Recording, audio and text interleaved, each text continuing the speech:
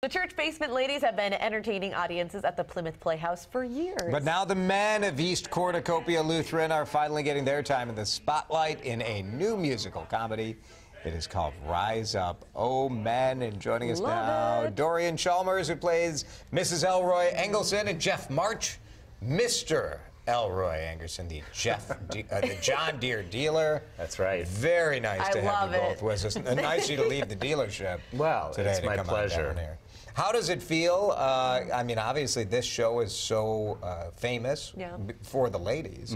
Now to be in on the action. Oh, yeah. No, it's great. Well, you know, we're celebrating our Diamond Jubilee, and so the men have infiltrated the basement to the disdain of the widow Vivian Snewstead, but I'm enjoying it. So. Dorian, was it hard having the men suddenly join in? I know that sometimes they can cramp the style a little bit. I think they've ramped up our style. Ooh, so I like it. I do. It's been really fun to have them in, and our audiences have responded really well to getting to meet these fellas that we've talked about for so long. You've heard about them in your original show, but now here you get to meet them in real life. Did that make casting hard to have characters that have been talked about for so long, or were you like, we know? We know that's my husband right there. Well, actually, I recommended Jeff for the job because I thought he would be a perfect foil for Karen. Yeah, we've known each other a long time and worked together in the theater community here. So. Give us an idea as to what the plot line is of Rise Up, Oh Men. Well, it's July 1964, and our community is getting ready to celebrate our Diamond Jubilee. So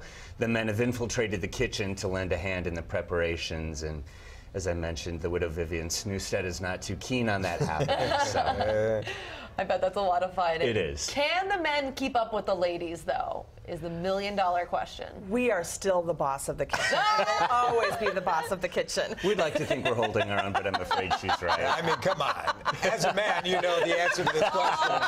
Yes, dear. Yes, dear. Yes, dear. Yes, dear. It's really good. Are you finding that that people who have seen the church basement ladies over the year, I mean, this is a natural that they're going to want to come and see this. Absolutely. The people who have seen it are just thrilled that they finally get to meet these new fellas. It brings such a different energy to have the male perspective and to see these relationships that we've never seen before, a husband and wife relationship, a father relationship, all of those things that are new to how it all feels. Do you think this is something you'll continue in the future? Will we see more of the men?